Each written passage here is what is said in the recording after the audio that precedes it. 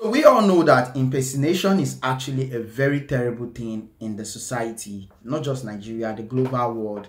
Impersonation is something that can, send somebody into a crime he or she did not commit. Now, a lot of people have been impersonating Mr. Peter Obi, and all this while he hasn't said anything. But today he has come out openly to talk about impersonating, especially the one that happened yesterday while he was in the court. You and I know he flew straight from London to Nigeria and straight to the courtroom yesterday for the hearing of the presidential petition.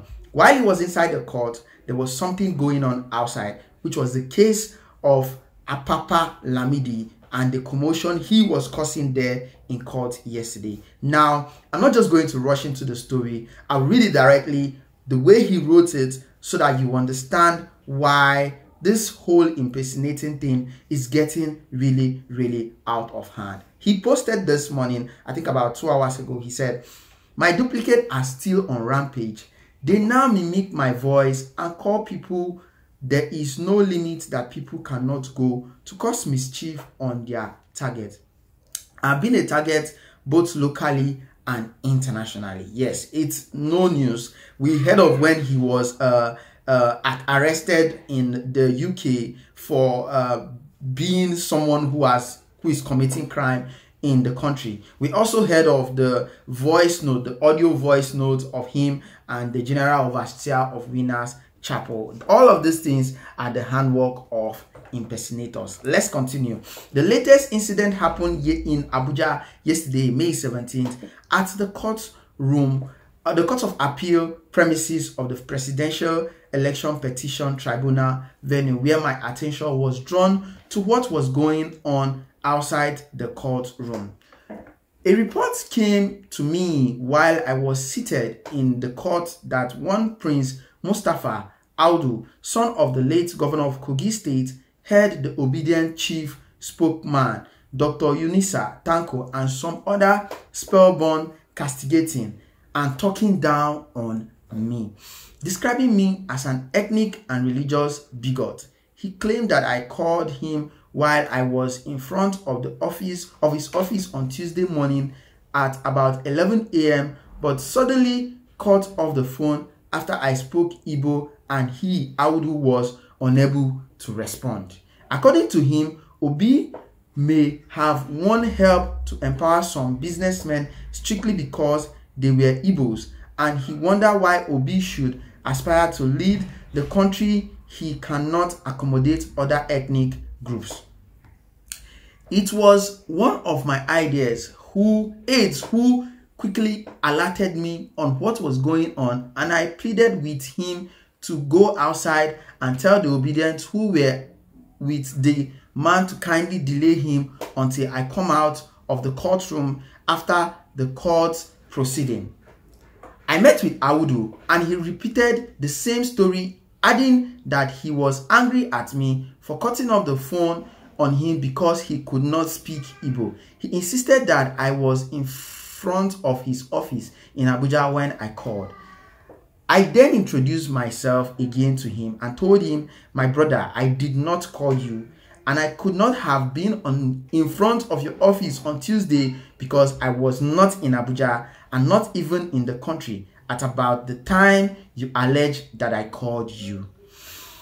I was arriving nice in France for a meeting by the evening of the same day I flew to London for another meeting, and in fact had to breeze in to facilitate with my elder brother Dele Momodu on his 63rd birthday, which we posted here.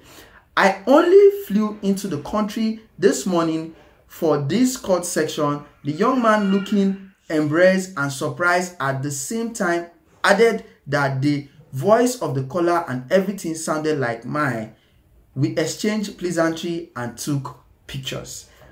This is just one of the many desperate efforts to run me down and tag me what I am not, with the intention to gain some passive political mileage against me. Ordinarily, I am not scared or worried about the competition, provided they are within the legitimate rules of engagement. But going as far as this is worrisome. It is quite very worrisome because this is certainly not the right way to develop a nation. It is in there of positive changes that will enable her to join the League of Nations that are moving forward. I appeal to the public to beware of not easily deceived with the cheap tricks of impersonating me for whatever ulterior intention. Peter Obi. I'm going to post that video here where he was addressing this particular young man after the court section, and after that we'll continue with it. You were not happy with me. Maybe you called somebody else. No, you called me, Your Excellency. I spoke yesterday. You said you were let me tell you. You were impressed with my office. No. It's not what you said. My brother, I came back from all of this. Go and check your phone. You will see me. Yes. Yes. I came back to be here this morning. Guys, you all saw that video and you saw how Mr. Peter Obi actually cleared up the allegation and everything level against him. Well, a lot of people are still trying so hard to impersonate him. He cannot. Mr. Peter Obi is too lenient, and you know, as someone who always likes to clear things, he will always want to come out and clarify the stories for whatsoever reason. Anyway, this one is coming from one of the lawyer representing the Peter Obi petition, Mr. Kenneth Okonkwo, who is a former Nollywood actor and now a legal juggernaut. He was in the court yesterday and he said so many amazing things from the courtroom. Even the story of Okonkwo Lamidi, he clarifies some issues about that particular story. This is the video. Don't forget to subscribe. Please note, we do not own rights to this particular clip. It belongs to Injenje TV. We are only sharing this video for fair use purpose and to share information. Enjoy the video. Don't forget to subscribe. Drop a comment. As in legal or yes, from legal. The first one is done. All right. So just what happened from the legal and the issue of over 72% or 70% of the document not provided. Thank you. Well, what transpired in the court today is really a sad commentary to the activity of the umpire that announced a result which they could not give the CTC to the people of Nigeria that voted for the election. How can you announce a result you don't have? That is what should trouble us, because the law made it clear.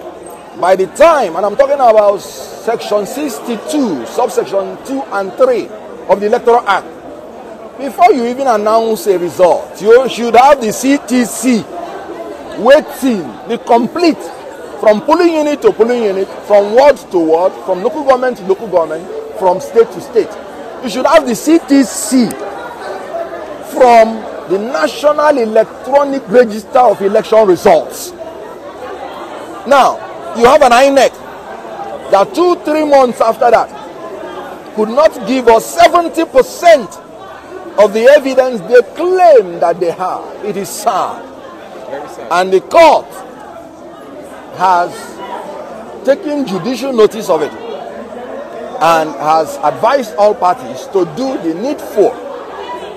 And I keep maintaining that INEC should come clean to Nigerian people. In court, there is nothing like technical glitches. The judges are not technicians. They are there to deliver justice.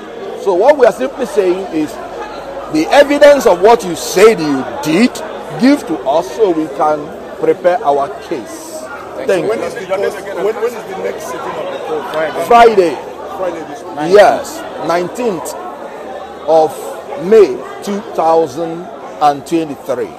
Was the issue of online transmission addressed in court today?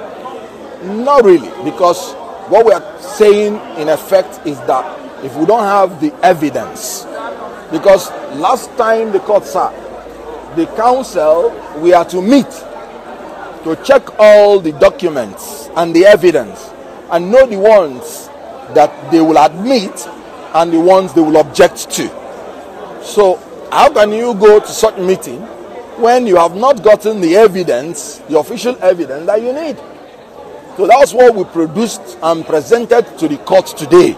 So we are optimistic that INEC will do the needful, give us all the evidence so that we can fulfill what we would have done before now.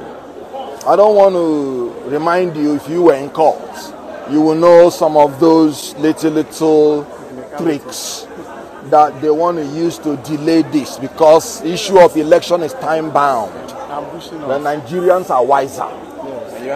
I keep saying that we will not succumb to the blackmail of people who want to truncate this journey to a new Nigeria. The movement is inevitable. The march to new Nigeria. Thank you very much. He is not a party to any suit in court. So how can he come and claim that any court gave him any order to do anything about what he's not a party to? He's neither a claimant nor a defendant. And the rule of law is very simple.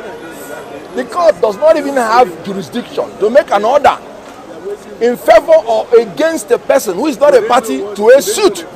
So how can an old man come out and say a court has given him an order to begin to be a leader of a political party? Which court? When you want to come to court to plead anything, you come with the order. So you just come on empty ground and you're making claim which you are not. And let me tell you about the suit. The suit has not even delivered any judgment. So nobody has even acquired any right from that suit. What the judge simply said last time is that he has jurisdiction to hear the matter, nothing else. And some clowns are trying to claim an order which a court has not given. And like I said, the most disturbing is that a man who is not even a party to the suit, one Mr. Pampas, what's that? One Mr. Is that Apampa? Apapa. It's something like Apampa. Old chief priest. Okay, whatever it is. Good. As you can see, even his name is controversial. Yeah. I don't even understand the one to take. So an old man that is 78 years, that the grandchildren should be looking up, preaching to him to make friends with God, is coming to court to claim what he is not.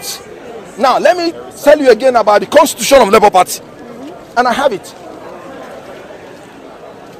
You cannot remove the national chairman of Labour Party except you have 2/3 of the National Convention. Yes. That's the position of the law.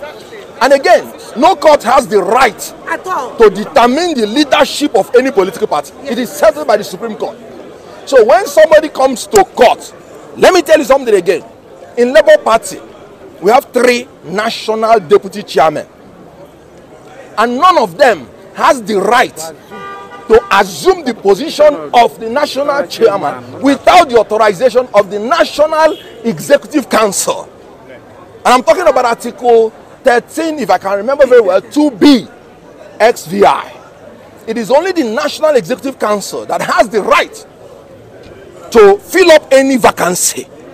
And when you talk about discipline, if you go to the XVII, it's only the National Executive Council. Who are those men? I don't know who they are. We don't know them. We don't know them. My principal does not know them. I don't know them. And indeed, I don't want to know them. Yeah. And the other one purporting to be the publicity secretary, I have challenged him on a national television to tell the world how he came to become the publicity secretary. He has not been able to say it because he is not. So when you're claiming what you're not, who are you? You're an impostor. An interloper. So I want Nigerians to understand. No court gave order to Mr. Apampa to ever assume any position. And let me make it clear. There is no, as long as the court is concerned, he is not a party to any court proceeding. He's not even a party at all. Yeah. So please, That is what we should note. Now, thank you very much for that clarification. Now, on the matter today, obviously, last week the case was adjourned today for where the parties would agree on certain issues. Now, we also hear today that there were some documentation, about 70% of the documentation that was supposed to be provided by INEC that hasn't happened. Yes. So how would you bring what actually transpired in the court? It is amazing. It is not surprising that an INEC that announced a result without